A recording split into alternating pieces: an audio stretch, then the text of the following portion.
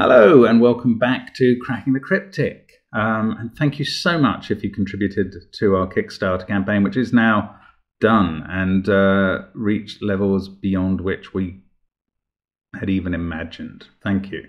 Now, on Patreon, lots going on. We've had Sam Kuppelman-Lyons' video about his really difficult competition puzzle, my video about our November monthly reward puzzle, which wasn't quite as hard, and a couple of crossword videos as well from my practice for the forthcoming Times Online Crossword Championship. Also, of course, on the channel today, we've had the post of a listener crossword, which is for cryptic fans and advanced cryptic fans, basically. So it's a difficult puzzle. It's a decent length video, about 50 minutes.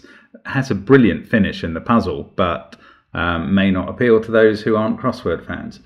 Anyway, let's get back to this construction, which came in from Prime Weasel. Now, when he sent this to us, which is, I think, a couple of months ago, he was saying that it came as a kind of handwritten document scanned to us, and he didn't know how to create digital puzzles. Well, since then, I see he's become very busy on Logic Masters Germany, so this may turn out to be from the juvenilia of Prime Weasel. But this is an interesting rule set, I think. The puzzle is called Nein, and is focused on the number 9. Now, the rules are these. First of all, no two neighbouring cells can add up to 9. That's fair enough. Secondly, the 9s in the grid cannot touch each other diagonally. So as well as normal Sudoku rules, they're clearly obeying King's Move rules. They can't, for instance, you couldn't have 9s there and there, or there and there, in any two diagonal spots touching each other. And finally, all of these cages, don't worry about the colours, they're just to show where the cages are a bit more clearly. All of the cages add up to 18. So the puzzle is clearly themed around 9 and 18. I can see that 531, those add up to 9, and the 3-digit number 531 is divisible by 9. So lots of 9 stuff going on here. Of course, those two last statements are axiomatic, one dependent on the other. Anyway, there we go. So do have a crack at this. I believe it's not too difficult based on the rating I've seen on Logic Masters Germany, when he did manage to post this on after it sent us the email. So very approachable, I hope, and have a go at it on the link below the video. And sorry, quick cough there. Now I'm going to have a go and see how I get on. So let's get cracking. Right, if all the cages add up to 18, then these 8 cells add up to 36, 2 lots of 18. That makes this remaining one a 9, on the principle that 1 to 9 must appear in this box and add up to 45. So these add up to 36 as well, plus 1 is 37, that's an 8. No other box is quite as individually helpful, but here we've got 2 cells adding up to 2 cages adding up to 36. Right, these 2 cells add up to 9. There are 4 combinations of 2 digits that add up to 9. Can't be 1, 8, can't be 3, 6, can't be 5, 4. It has to be 2, 7. And a 5-cell cage that adds up to 18 has to be 1, 2, 3, 4, 8. 1, 2, 3, 5, 7. Or 1, 2, 4, 5, 6. So if it's got a 7 in it, it's 1, 2, 3, 5, 7. Now that means this cannot be a 7, because if that was a 7, that would be a 2, and none of the numbers from 1, 2, 3, 5, 7 could go in this cell. So that is not a 7. That's a 2. Now, but there, all 3 18s are still possible. Ah, but hang on, what's in the 5 cage? So 18 in 3 cells including a 5, the other 2 add up to 13. They can't be 5 and 8, that would repeat a digit. 9 and 4 or 7 and 6. And whichever they are, the 8 in row 3 is going to have to be here. Now, that's in the 18 cage, so 2, 8, these must be 1, 3, 4. This 18 cage is also 5 cells and must have a 1, so that can't be the 1, since the 1 for box 5 would already be gone. 1, 3, 4, they're looking directly at that. That's a 7. This is a 6. 9 and 4 up here, and 9 cannot touch 9 even on the diagonal, so we can do those. 13 to add this up to 18, that has to be 2 and 3. Can't include a 1. Then, sorry about the banging next door, they're still working on the flat next to me, which is infuriating, can't help that. Right, 5, 6, 7 there, 8, 6, 5, add up to 19, plus 18 there is 37, so these other two add up to 8, and they can't be 5 and 3 or 6 and 2, so they are 1 and 7. That means we know where the 7 goes in this green cage. But this could still be 9, 8, 1, or anything involving a single 9 or a single 8. Okay, that's not that helpful. Now, 7, 1, 3, what about this? If that's 18 plus 7, 25. Oh, these two have to add up to 20. These 4 cells have to add up to 20. And one of these is a 1. So this either goes, if this was 1 and 3, I don't think that's going to work. 7, 10, 11, 19, 29 rather. These would add up to 16 and be 9 and 7. That's not possible. So these are 1 and 4. Let's do the maths again. That makes 12 so far, plus 18 is 30. These add up to 15. They can't be 7 and 8, so they must be 9 and 6. And now in the blue cage, we've already got 15. These two have to be 2 and 1 to make 18. That's lovely how that feeds round. This is a 2, 3, 5, 8 cage.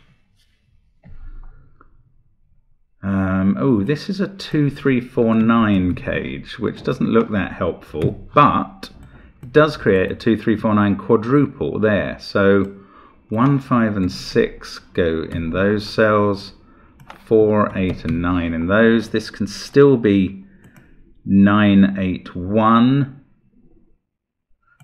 or 4, 5, 4, 9. I don't think this can, or 6, 4, 8, okay. Can't do much else there. This is now a 3. Sorry, that having got those down to 1 and 4. That's a 3. Plus 18 is 21. These 3 add up to 24, so they have to be 9, 8, and 7. Nice. That's not 8. Oh, don't start with the drilling now. My goodness. So this is 1, 2, 4, 5, 6. 7, 1, 4. I'll try and finish this before they do start with the drilling, which I can sense they are about to. Now, 3 plus 18 is 21, plus another 18 would be 39. That has to be 6 less than the sum of those two. That's not all that helpful. What about this 3-cell cage? Adds up to 18. Doesn't have a 6 or 7 in it, or a 1 or 2. So, it's got to have a number higher than 7, surely. So it's either, it can't be 9, 8, 1, so it doesn't use 2 of the numbers higher than 7. It's either 9, 4, 5, I think that's what it is, because 8 would go with 7, 3, 6, 4, 8, 2, or 9, 1. Yes, it's 9, 4, 5. So 5 in there. That's a 9, 4 pair. Let's take them out of that. Let's take 5 out of there. 4, 9, 1, 2, 5. Oh, and 6, 7 can't go in there. Yes, sorry, that's the more straightforward deduction. That has to be 6 and 7.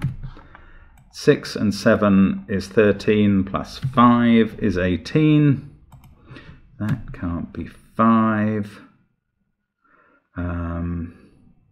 Now, one of these is a 9 based on the position of 9s above it. Can I get further than that? Oh, let's remember that 9s can't touch each other. Yes, that sorts out this 9 here.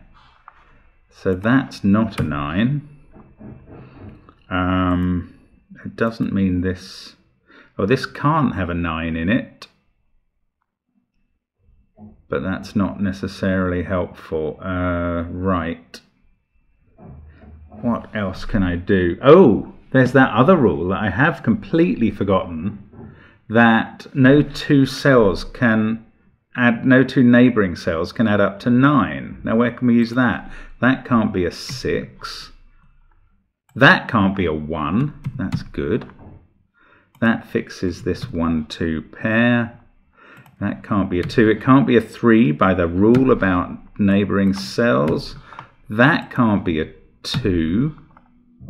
That can't be 8. Now I've got a problem. Where does 8 go in this box? Maybe I shouldn't have been ruling 8 out of those two. I don't know when or why I did that. It can't be in there next to the 7, but I don't see why it can't be here. Let's hope it can, and let's hope I haven't made any logic based on a false pencil mark, which is something that can happen, as you know if you've watched before.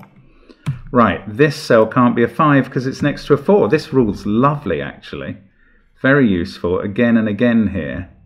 And as I say that, its use stops immediately. That is typical. Right, 3. Oh, okay, I don't know quite how to resolve those.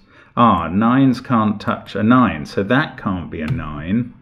Now, it's either 4... 3, 7, that would be 4, 6, 5, or it's an 8, 11, it would need another 8, another 7, so it's either 8, 6, 1 or 4, 6, 5. This is a 6 in either circumstance, and can't be next to a 3. That's very nice as well. So that fixes 2 and 3. 3, 8, 7, that's not a 6 now, it's 1 or 5. I'm probably missing some implication, but there we go. Right, now what's this? 2, 3, 9, 5, it can't be. Oh, there's still a lot of possibilities. Oh, how about this? Has to add up to 18. No, I don't really think we can narrow that down much, can we? Okay, where's 1 in this column? That's a much nicer question. It's got to be here. 1 will be in one of those two. 5, 1, 9, 2, 3, 6. So this is 7 or 8. Can't be 4. The 4 in the column is there. That fixes there, I say. That fixes the blue cage. That's 8 and 9. 1 can't be next to 8 by the 9s rule. Or I should say 9 in a German accent, which I can't do. 1 is there in column 5. 8 is there in row 4. 2, 6 and 5 to go. Oh, okay, 8 is in an 18 cage, so these two add up to 10. They're not 8, 2 or 9, 1. They can't be 3, 7. They have to be 6, 4. This is 2 and 5. They are right-ins now. This is 9, 4 and 6. Let's do the total of this cage. 8 plus 6 and 4 will do it. That 9 puts a 9 up here. 9, 1, 7, 5. 6 and 4 go in here. 2, 8 and 3. The 2 is there. 3 and 8. I don't... Oh yes, 3 can't go next to 6. Again, that rule is really powerful in this puzzle. 3 and 5. Good thing I didn't forget it for the whole puzzle. That would have been irritating. Now, oh yes, this is to finish off a cage. So just a matter of arithmetic. That's a 4. Still got 1, 6 and 7 to go there. 8. 8 and 8, so that's an 8. 5 here by a naked single. 6 and 5 there. 2, 3, 1, 7 to finish the box, 2 and 1 down here, 6 and 7 to go in. We would have a deadly pattern if it wasn't for the green cage. So that's a 6, 7 there. Actually, probably no, we would have also been able to use the neighbouring 9's rule there. Lovely puzzle. That really isn't too hard, and very nice set of rules working together there to make that approachable from a number of angles, I think. So thanks very much to Prime Weasel for sending that to us. Do check out his stuff on Logic Masters Germany. He's done a lot of puzzles since then. And thank you very much for watching, as always. Sorry about the noises off. Hope to see you again soon on the channel. Bye for now.